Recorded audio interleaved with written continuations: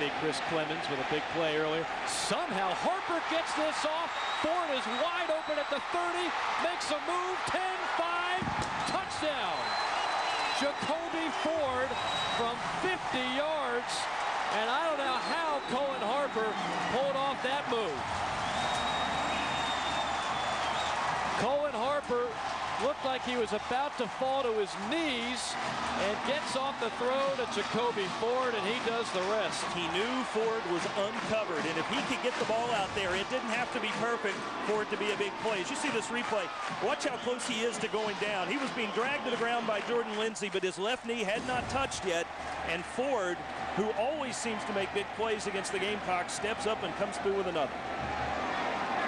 Buck holds on for the extra point. And the Tigers with a perfect first half here, 17-0 with 8:33 remaining in the second quarter. Another look at Cullen Harper. Desperation toss to Jacoby Ford, and the speed takes care of the rest.